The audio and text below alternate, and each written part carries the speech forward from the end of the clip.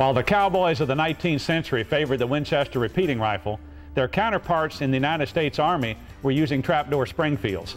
Hi, I'm Larry Potterfield with MidwayUSA, and I've got an 1884 model Trapdoor Springfield saddle ring carbine.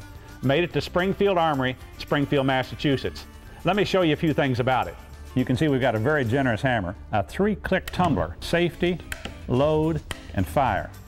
Now the trigger is serrated and checkered on the tip, straight grip stock all the way back to the carbine style steel butt plate, and we've got a trap in the butt plate to hold a cleaning rod. 22-inch round barrel. This is called the Buffington style rear sight. It's graduated all the way out to 1900 yards, and you can see that we've got a steel hood around the front sight to protect it from damage. Now they made Trapdoor Springfields from 1866 to 1892. Total production around 700,000 of rifles and carbines. This particular gun was made in 1886. It's got a serial number in the 343,000 range. Let me show you a couple other neat features. First of all, this is the saddle ring. This is how it gets the name saddle ring carbine. A cavalry trooper wore a harness that clipped right on here so he didn't lose his gun in combat. Here's how the Trapdoor Springfield got its name. This is the trapdoor.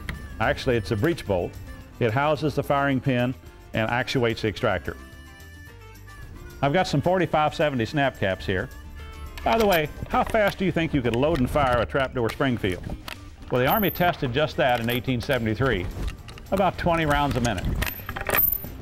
So there you have it, the Trapdoor Springfield saddle ring carbine. I'm Larry Potterfield with MidwayUSA. That's the way it is.